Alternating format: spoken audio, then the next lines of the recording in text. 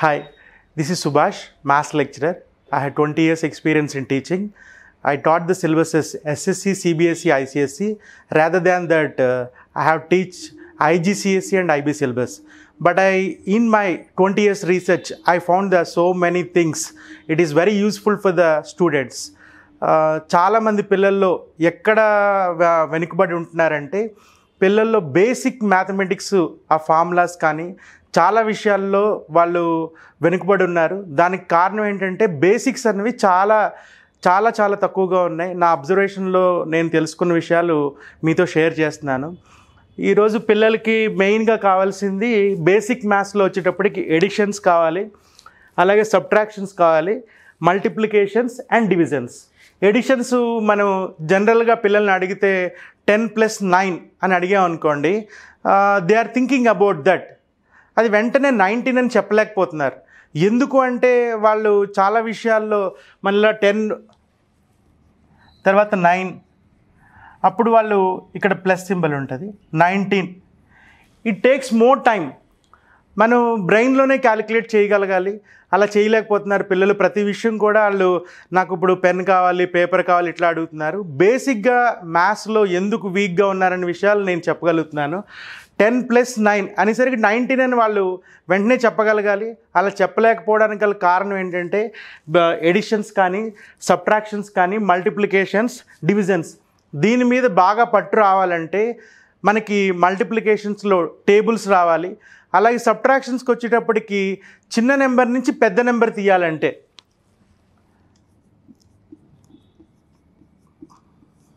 25 - 35. నేను ఈ క్వశ్చన్ని నియర్లీ ఒక 50 నుంచి 80 మెంబర్స్ స్టూడెంట్స్ని అడిగి ఉంటాను. They gave me only 1 or 2% only exact answers. ఇక్కడ 25 - 35, ఇక్కడ మనకి ఆన్సర్ వచ్చి -10. పెద్ద నెంబర్లోంచి చిన్న నెంబర్ తీయాలి.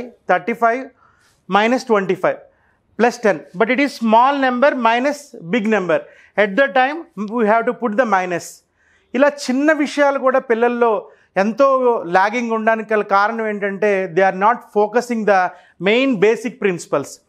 ఎడిషన్స్ అనేసరికి వాళ్ళకి పేపర్ మీద తీసుకోవడం. అట్లాగే జీరోని నేను కనుక యాడ్ చేస్తే 10 + 0 అని అడిగితే చాలామంది కొంతమంది 10 అని, కొంతమంది 0 అని, చాలా ఇర్రిలవెంట్ ఆన్సర్స్ వచ్చిన విషయాలు కూడా నేను చాలాసార్లు ఫైండ్ అవుట్ చేశాను. 10 + 0 అంటే అగైన్ 10. అట్లాగే మొన్న ఒక ఐసిఎస్సి స్టూడెంట్స్ని నేను కొన్ని క్వశ్చన్స్ అడిగాను.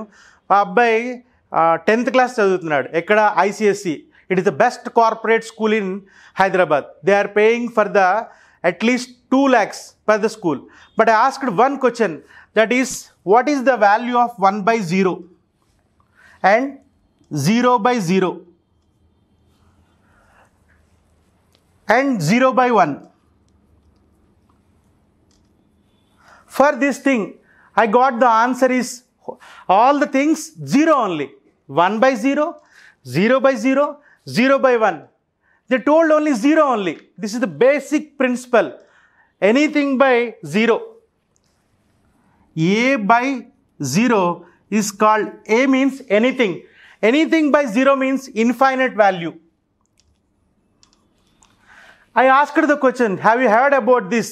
No sir, I have never heard about the infinite. Why means they are very very poor in the basics.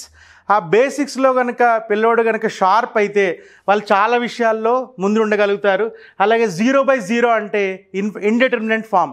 0/0 అన్న కూడా ఇండిటర్మినెంట్ ఫామ్. 0/1 అంటే 0. ఇవి బేసిక్ ప్రిన్సిపల్స్ కూడా చాలామంది పిల్లల్లో లాగింగ్ ఉంది. దానికి కారణం ఏంటంటే బేసిక్స్ లేకపోవడం. అట్లాగే ఇక్కడ మల్టిప్లికేషన్స్ దగ్గరికి వచ్చేటప్పటికి చాలా విషయాల్లో వాళ్ళు ఒక 29 × 15 ఇలా మల్టిప్లై చేయమంటే they are taking the more time. First దీంతో మల్టిప్లై చేయాలా, ఈ 5ని 9తో మల్టిప్లై చేయాలా, 5ని 2తో మల్టిప్లై చేయాలా, 5ని 9తో మల్టిప్లై చేయాలా, 5ని 2తో మల్టిప్లై చేయాలా. So many reasons. చాలామంది పిల్లలు అబ్జర్వ్ చేస్తే చాలా రాంగ్ చేస్తున్నారు ఇక్కడ విషయాల్లో. ఇవి చాలా బేసిక్ విషయాలు. కానీ ఏంటంటే పిల్లల్లో మెయిన్ కాన్సన్ట్రేషన్ బేసిక్స్ మీద లేకపోవడం వల్ల ఈరోజు బీటెక్ అయిపోయినా, ఒకవేళ ఇంటర్ అయినా, డిగ్రీ అయినా ఏ విషయాల్లో అయినా కూడా వాళ్ళు ఒక బేసిక్గా మీకు ఎక్కడికైనా కాంపిటేటివ్ ఎగ్జామ్ కానీ ఎక్కడ ఇంటర్వ్యూకి వెళ్ళినా కూడా అర్థమెటిక్ అని ఒక పేపర్ ఉంటుంది, ఒక 50 మార్క్స్ పేపర్. అందులో అందరూ కూడా below 10 marks, they are getting below 10 marks. Why means they are very very very weak in the basics. ఆ బేసిక్స్ లేకపోవడం వల్ల వాళ్ళు ఆన్సర్స్ చేయలేకపోతున్నారు. ఫస్ట్ వాళ్ళు నేర్చుకోవాలనుకుంటే ముందు ఎడిషన్, సబ్ట్రాక్షన్, మల్టిప్లికేషన్, డివిజన్స్ దగ్గర నుంచి చాలా తరోగా ఉండాలి. చాలామంది అనుకుంటారు బేసిక్స్ మాకు చాలా బాగా వచ్చు, దీనివల్ల ఇదేమి పెద్ద ఇంపార్టెంట్ కాదు.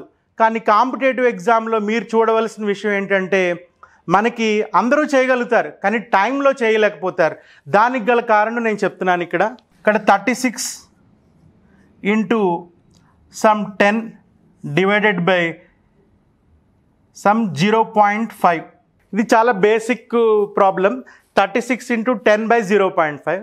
ఇక్కడ మనం క్యాలిక్యులేట్ చేసేటప్పుడు మనం అన్ని నోట్ చేసుకుని దాన్ని 36 ఇంటూ 10 బై 0.5 అంటే ఇట్ టేక్స్ మోర్ టైం. ఇక్కడ మనం 1/2 రూపాయలు మనం క్యాలిక్యులేట్ చేసేటప్పుడు 1 రూపీ తీసుకుంటే 0.5, అట్లాగే 0.75, అట్లాగే 0.25. రూపీని కనుక డివైడ్ చేసినప్పుడు this is the 2 parts, this is the 3 parts. We can write like this, this is the 4 parts. We can write the 1 rupee as 2 parts and 0.25 3 parts. In terms of 0.25 means 4 parts only. We can easily calculate here 36 into 10 by 0.5 means we can divide this value as 18 times only.